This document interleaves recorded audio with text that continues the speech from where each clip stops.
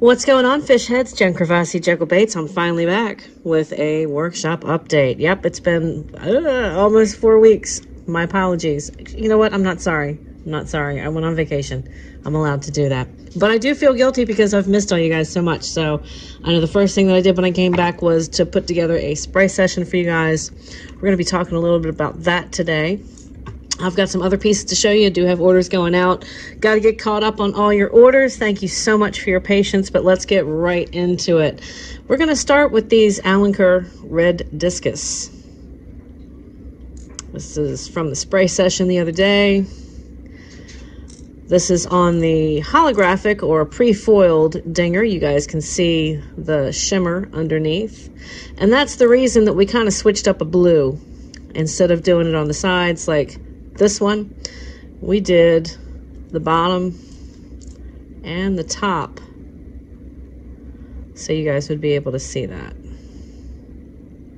You know, I'm going to pull this. I can't. It's driving me crazy. We're going to pull you guys off of. Okay, so like this happened. This broke just for no reason. Just been the kind of day. This is like the 5th attempt I have doing this video this morning with you guys, but hey, you know. So there we go. That's a little bit better. Bring you guys into focus. There is your holographic image underneath. It's the foiled. You guys can see this a little bit better, right? And then on the solid one, I used that Maui blue underneath, and I like the differences in both of these. We'll bring this back in. I don't have necessarily a favorite. Really kind of I like the blue vein in this version of it. I really do. So these are separate orders, but this one is part of the rest of another order that I'm getting ready to show you guys.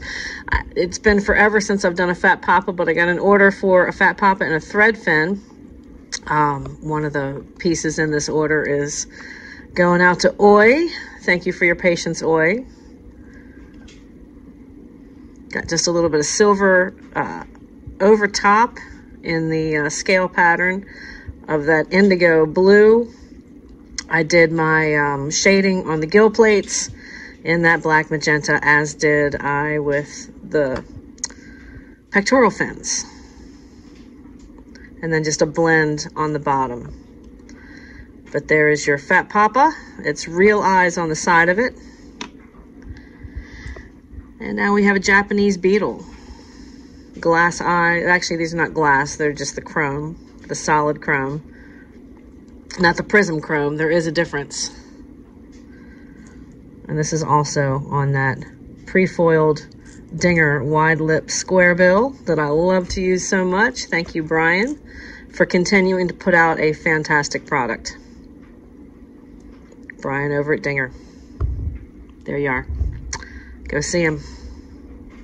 Love the Japanese beetle. This is a bit of a twist on it. If you guys are familiar with rose bushes at all and you live in the United States, then you know what a nuisance Japanese beetles can be. But Japanese beetles also fall in the water from time to time, and the bass will scoop them up. So this is that. Got that contrasty red over blue. I used a pearl red mixed with a transparent red just to get that extra glimmer shimmer on the top and the back of the bait. Also have a kaleidoscope. Just so pretty. I love the way purple goes into red, especially if you're using a pearlized plum or a pearlized purple into that red. And of course, this is KBS, two coats, folks. And there is the bottom. Yes, it looks 3D. This is black though. This is not the black magenta. Red almost requires you to contrast it with black. It just seems to look sharper to me on that. So I will use black occasionally. I know I'm a big fan, and I talk it up all the time of Detail Black Magenta by Wicked. But a lot of times when you have red, black just seems to contrast it in shading so well. It's just so cool. So there is that. Still one of my favorite patterns to date. You can get all of these on the website at www.jekyllbaits.com. Good shading. Love it. Last but not least, a pre-foil. Actually, this is not a pre-foil. This was a Jen Crevasse foil. And I just happened to have some really cool, out-of-the-box, kind of random foil in the shop. So this is the Ozark Goblin Craw.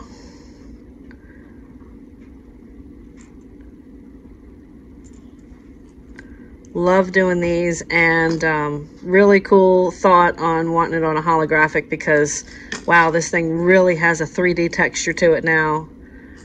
Really enjoyed doing that particular style of foiling. I would definitely do it again. This type of foil is not, it would have to be a special order. And I have a little bit of it left, but I just really like the way this came out. You guys are all going to be asking where. So this is fingernail foil. I'm going to stop the video for just a second so you guys can see what it is. Give me 2 seconds. A few moments later. And like magic, this is what it comes in. I'm certain I got it off Amazon. If you guys are interested, leave me a comment in the description below and I will give you a link. It's going to take me a minute to dig for this particular link because I know that I got this in a set, but it is so flippin' cool. Love this foil. It's a little tricky to put on. I use like a waxy epoxy, not that form, but it comes in like a glue stick almost, and you keep it real tacky and then just apply it and use you can use a pen just to push it onto the bait a little bit, let it dry for a few hours before you try and apply anything else. But that really, I'm just digging the way that turned out. We'll show you this one more time. Really gives the bait a brand new type of texture, structure. And I love the way this came out. So that is kind of a tricked out Ozark Goblin Craw off of my website on steroids. Last but not least, Jen, thanks for the help with the regulator. Enclosed are some pieces of placemats that I found maybe some use in a project. If you look at the back of the small holes, they are much smaller. Thought that connecting two might be better. Hope they are some help. You may already have the same. Regards, Bill. This is Bill in Knoxville. Bill, thanks. I did not have these. We're going to show our viewers what you sent. I always try and... This is cool in itself. I mean, this is... Where do you find kick-ass placemats like this? This is really great. So Bill in Knoxville sent me some really cool... And I've seen you guys use this on the Brotherhood page on Facebook. I love it. This would, you know what, the first thought on the bigger part of this is dragon scale. Like that would make a killer dragon scale on something that's not necessarily a bait, but those are really cool. Yeah, I'm definitely going to use them, and I did not have them. So Bill in Knoxville, thank you so much for sending those. That was really, yeah, I like this side better. Just like maybe because it's shiny. And there you go. See? This almost screams fish scale anyways, but yeah, these are awesome. Thank you so much for passing these on to me. I do have an address if you guys are interested in sending me stuff to try out or use in a spray session. I'm going to try and get this in a spray session. There's no reason not to. Just play around with something and show you how I would apply it. I think we can probably make that happen soon. Maybe this weekend, maybe next weekend. We'll see what the schedule's like because I've got tons of orders to get through. But that's pretty much it, folks. Bill, thank you so much. I hope I've been able to teach you guys a little bit of something. I will try and dig up that link if you guys are interested. So if you're interested in figuring out where I got this, I will find it for you guys. So leave me a comment if you want to know. You guys have a great day. Enjoy the rest of your week. I filmed this on Thursday. Hopefully we'll get this up tonight. If not, it'll come out tomorrow. I've got a ton of other editing to do. I've got a ton of stuff just catch up. So it's great to be back in the saddle. Great to be back in the shop. Love you guys. Mean it. Happy casting from Jekyll Baits.